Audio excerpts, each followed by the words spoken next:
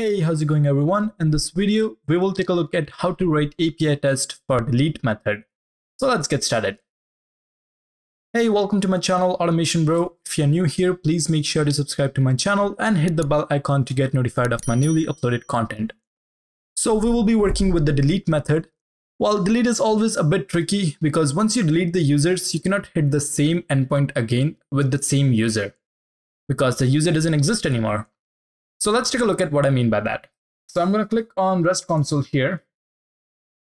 And then what we're going to do is try to find out which user we want to delete. So I'm going to do get on/users. And then let's see. Yep, sure. Maybe this one, ID1. Let's delete the first user. So we're going to do /1 just to see we can access this. Yeah, we can. We have this user over here. Then we're going to go to delete. So for delete, what do we have to do? While the route will remain the same, the URL will remain the same. We don't have to provide any body here because we are just deleting the particular user. So it's basically as simple as doing a get and then hitting user/1. So if I hit send request, there you go. It says 2 of 4. That means it passed. And then our data is null. There's no particular data for that user anymore. And meta tag is also null.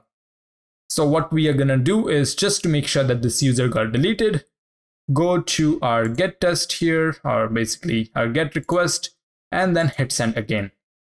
And then this time it says, yep, 4 of 4, the user does not exist. That means we successfully deleted that user.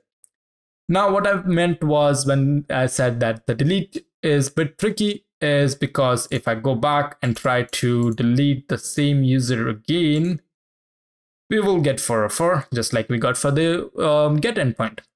So that's why it's a bit tricky, because you will just hit that particular user once and then it will get deleted, and you will have to, for your next test, have to delete this with a different user.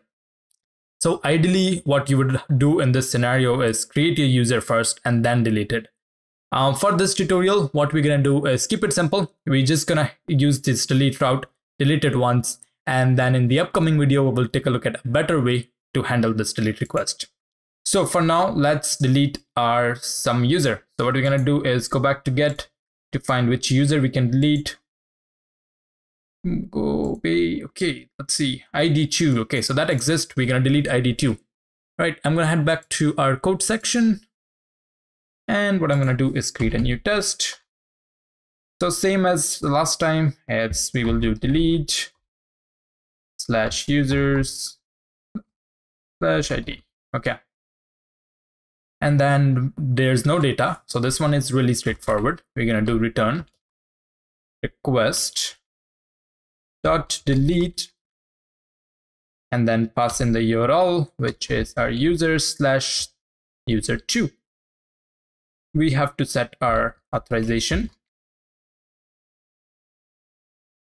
and do the same thing as over here. So I'm just going to copy paste to avoid wasting more time.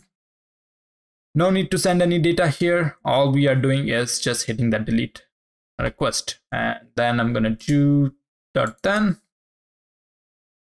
We get in our response. Now, if you notice the response that we got for the particular body, that was null.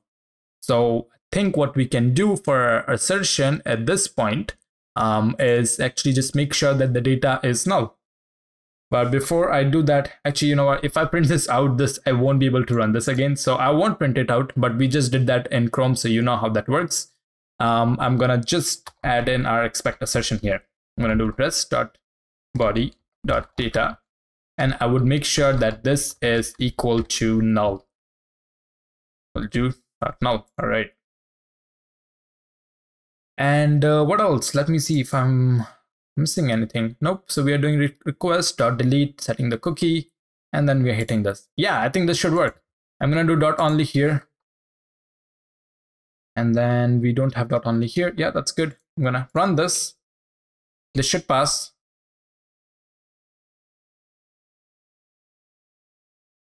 Yep, it passed.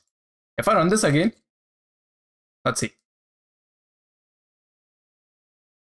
And it failed.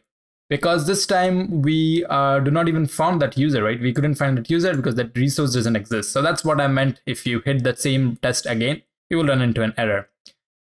So in the next video, we will reorganize our test in such a way that we can run the same test file as many times as possible, and our test will handle that with no issues. Alright, if you like this video, please make sure to give it a thumbs up and subscribe to my channel if you haven't already.